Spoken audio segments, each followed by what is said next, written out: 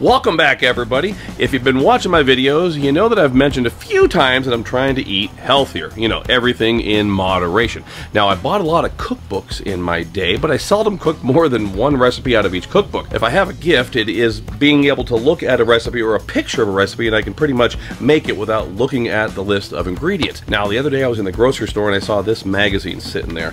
Keto. 5-ingredient, 15-minute recipes, pan-roasted salmon and tomatoes.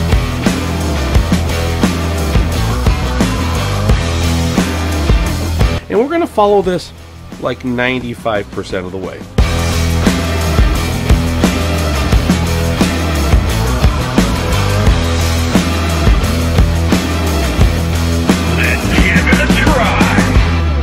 The recipe says to put salt and pepper on the fillets.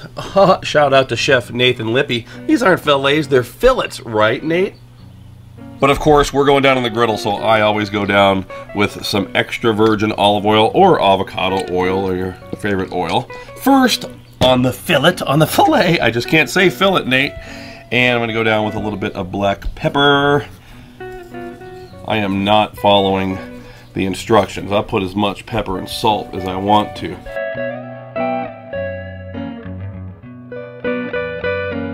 And today we're using the Blackstone 28-inch Pro Series griddle. I have it on high. We're gonna go meat, oil, and seasoning side down with these beautiful pieces of salmon. That's actually Alaskan sockeye salmon from Bristol Bay. Found them at the butcher shop the other day. It's been about 4 minutes, so we're gonna go in there and flip the salmon. Look at that, beautiful color. That's gorgeous. Oh yeah, beautiful. That salmon's looking good. I'm gonna put 2 cups of grape tomatoes into my apple juice. So you gotta have those cut in half. The recipe actually called for white wine, and I didn't have any white wine. So I looked it up, and apple juice is a good replacement for white wine. I'm loosely following the recipe. A little extra apple juice in there, followed by something that you certainly don't see me use here very often, capers. The recipe calls for a tablespoon of drained capers. You can see that salmon is looking gorgeous. I'm just gonna put this in the pan here with my tomatoes and apple juice.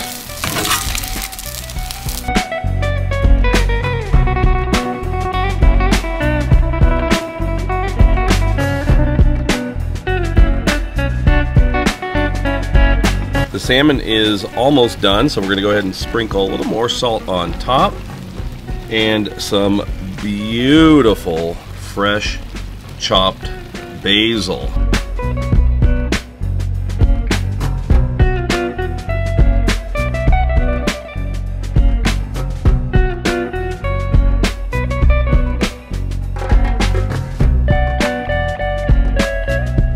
Veering from the recipe, I have a beautiful piece of Parmigiano Reggiano. Got this in New York when I was up there on the Griddle More tour. It's like aged 3 years, imported from Italy. All right, let's go in. Oh, are you kidding me?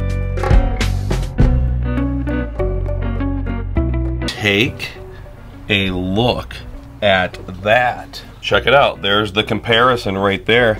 The cheese is the only real difference. The magazine says salmon is a good source of vitamin D, which helps your body absorb calcium. It also helps boost your immune system. Let's give it a try.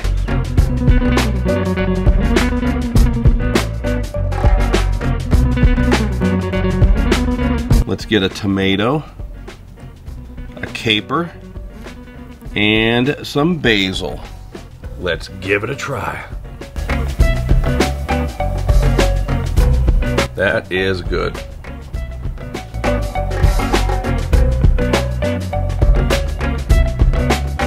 This is absolutely delicious. Does that not look like it came from a restaurant? Tons of protein, like hardly any carbohydrates at all. So delicious. The taste I'm picking up is that balance, or that mixture between the sweetness of the tomato and the saltiness of the capers, as well as the saltiness of the cheese on top. It's just dynamite. healthy recipes, that's where it's at. If you go to my personal YouTube channel, Todd Tovin on YouTube, you'll see I've been talking a lot about trying to eat healthier, okay? I'm still going to bring you cheeseburgers and stuff like that from time to time, but trying to do it a lot more in moderation. Now, I've exercised on a regular basis, lifting weights and going on the treadmill for 20 years, but now I'm trying to, bring the diet up to par with my exercise regime. And of course, I'm not getting any younger, just turned 50 years old. So hopefully this encourages you to get out and do something really healthy on the griddle. Hey, we're heading up camping this week, and we're going to bring the griddle back up to the Rocky Mountains. That's where I got my start as the Rocky Mountain meat hunter. So look for some Blackstone campfire cooking recipes coming soon. Campfire is going to be, ambiance, and of course, griddle is where we're going to cook. So until next time, everybody, this is Todd. Praise the Lord and pass whatever the magazine said this recipe was called. Oh, the Griddle Seared Salmon.